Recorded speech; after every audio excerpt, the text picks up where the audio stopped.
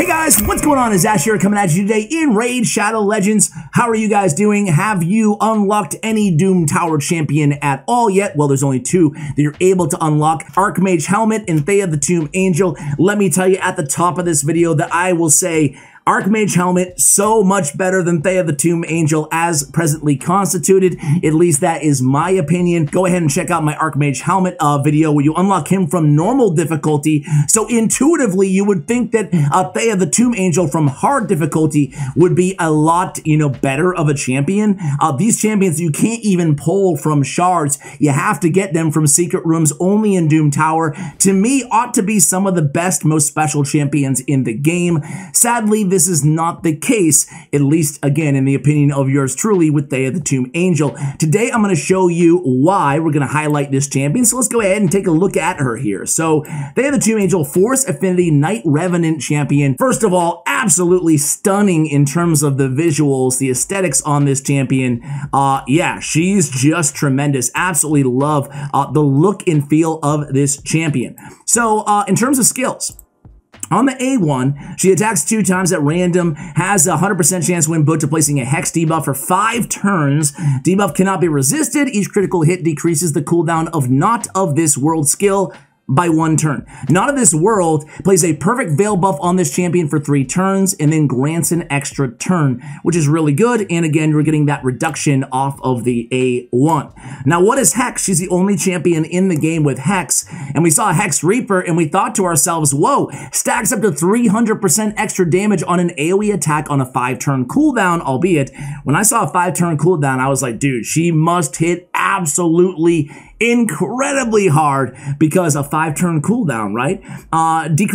Damage increases by 50% for each Hex debuff on the enemy team, and then removes all Hex debuffs from the enemy team after attacking. And again, you get these Hexes from the A1. So her passive, Cruel Angel, has a 50% chance of placing True Fear debuffs on all enemies for 1 turn when an enemy loses 30% or more of their max HP in a single hit. Pretty cool passive. Her passive does require accuracy, which is unfortunate because her A1 does not. This debuff cannot be resisted. So that's her kit. I mean, looking at it, you think to yourself, okay, she seems like she could be really awesome. We know that her A2 Hex Reaper has the best multipliers in the game, considering you have 300% extra damage. That is excluding damage based on enemy max HP abilities, which I will already tell you, out the gate here, are better than this ability, even with a 300% damage against bosses especially. So the reviews on this champion, we don't read a lot into reviews here on the channel, but golly, people really love the good old Thea, huh? Yeah, boy. I mean, absolutely stunning reviews. We're going to give her, Siskel and Ebert, if I'm not dating myself too bad, give her 2 thumbs down. Masteries on this champion, you have some options here. I do think that, intuitively, you might want to go support tree. That way you can have an attack banner instead of going accuracy on the banner. You get a little bit extra accuracy from the support tree. However, the Hex is already lasting for 5 turns. You don't need to go in and grab a Master Hexer or something like that. And it's removed anyway off the A2, so it doesn't make any sense.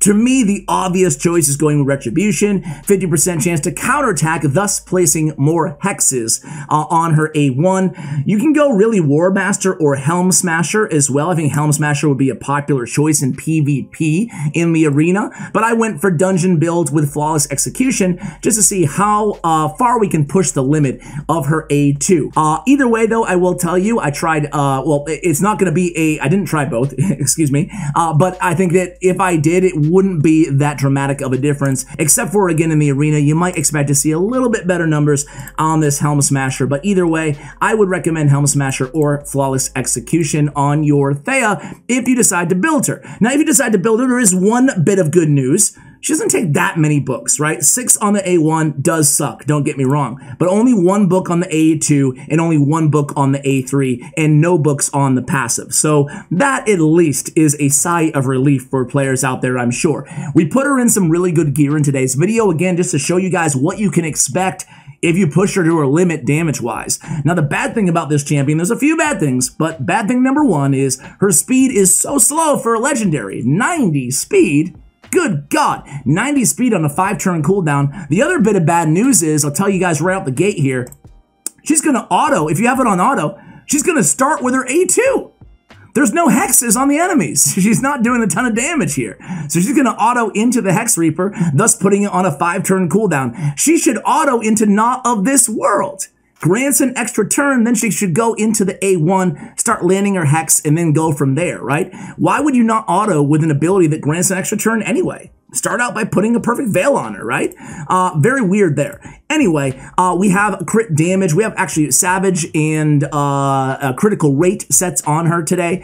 We have crit damage on the gauntlets, attack on the chest, and we have speed on the boots. And again, critical rate, attack percentage, and crit damage are going to be your priorities, and speed too. And you need a little bit of accuracy for those True Fears on her. Is it Fear or True Fear? True Fear on her passive.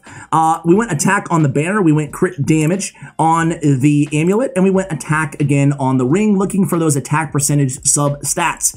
So not the easiest champion in the world to build, since you have to get accuracy and crit rate and crit damage and attack percentage and speed because she's so slow. But at the end of the day, we built her with 147 on the speed, 5331 on the attack, 218 on the accuracy, 92, 256 on the crit rate, crit damage. Let's go ahead and try her out. Let's start in the arena here, and you're going to see how awkward she is in the arena. Spoiler, guys, I don't think she's worth building, man. I mean, if you're 100% free to play, first of all, it's going to take you forever because you probably can likely only clear secret room, the first or second secret room on hard anyway. But, in a year when you unlock her, if you're free to play, I guess maybe you build her, but I don't know. She's interesting champion. I don't want to sound so negative on her, but let's go ahead and just take a look here. So in the arena, she never really gets an opportunity to even get the hexes landed because if you have her on a nuke team, they're going to be dead either way. So I'm going to show you her A2 without the hex first. So the Sky Touch goes next, and then we'll decrease attack, decrease defense. Now keep in mind here, we have increased attack on her, and we have decreased defense on all the enemies. So this is her at her very best, aside from having weaken up there on the enemies as well. But we're going to go in with we can start with the A3 again. Get the veil on her, grant an extra turn. We go into the A2, and she'll pretty much kill everybody here. Without the hexes, she was doing 50 to 70k damage or so. So again, not too bad, right? She could be an arena nuker for you guys, even without the hex. But is she better than, whatever, another arena nuker?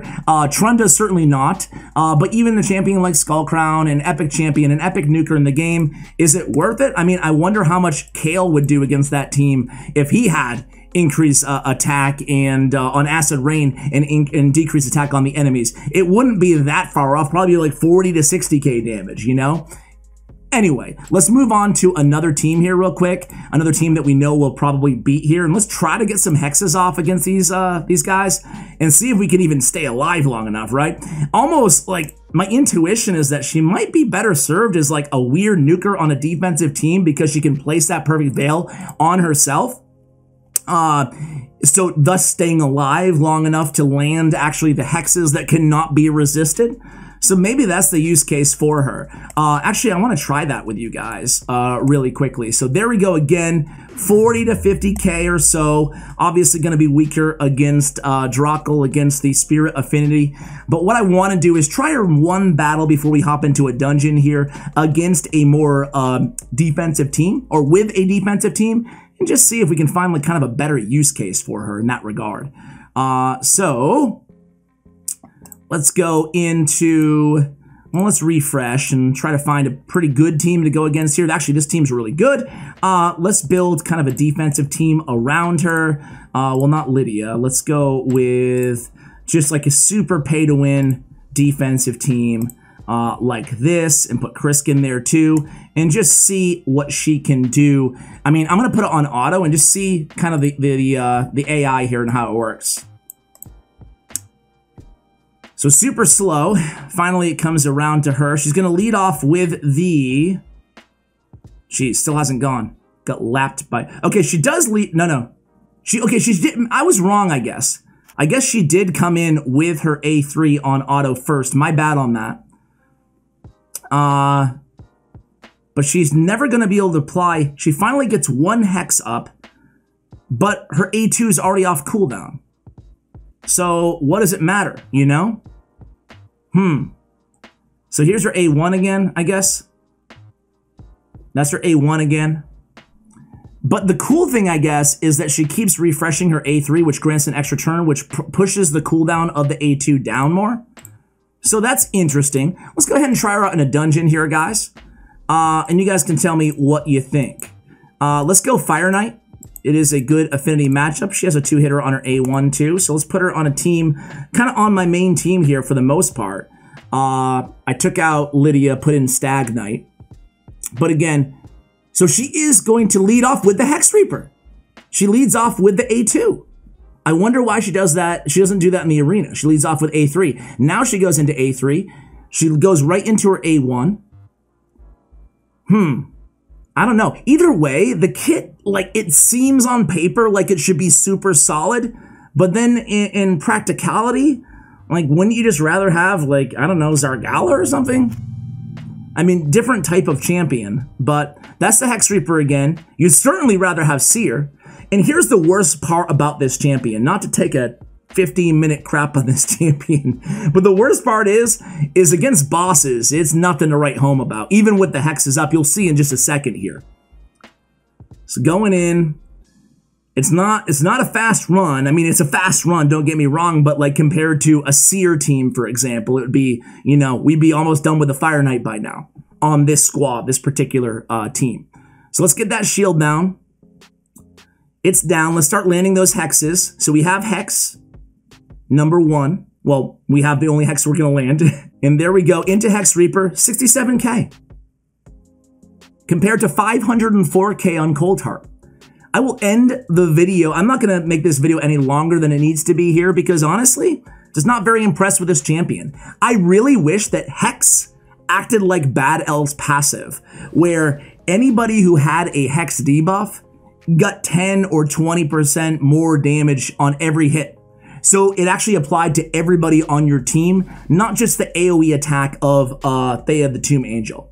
So at the end of the day, she put out a decent amount of damage, but really, was she that effective overall? I would say not really. She's an okay and average nuker in this game. Again, I would love to see, since there's only one champion with Hex anyway, I would love to see that apply to all of the attackers, and then it would make her much more valuable, especially against like Clan Boss and other areas of the game. So guys, let me know what you think of this champion. Am I too low on her? I'll be blunt with me, guys. I know you already are anyway in the comments below, but let me know what you think of this champion. Have you unlocked her? If you did, what do you think? Are you one of those who ranked her a 2 or a 3 in the reviews, or do you actually see some promise, some potential in this champion that I have overlooked? Guys, let me know in the comments below, and as always, take care, guys.